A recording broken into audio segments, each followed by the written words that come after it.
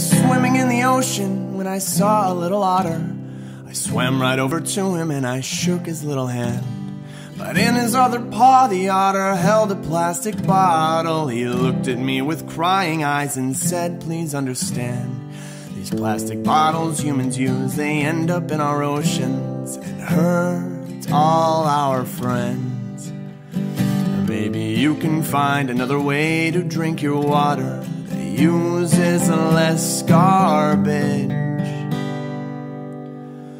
What will you do with the stuff you buy after you use it 100 times? And where will it go when you throw it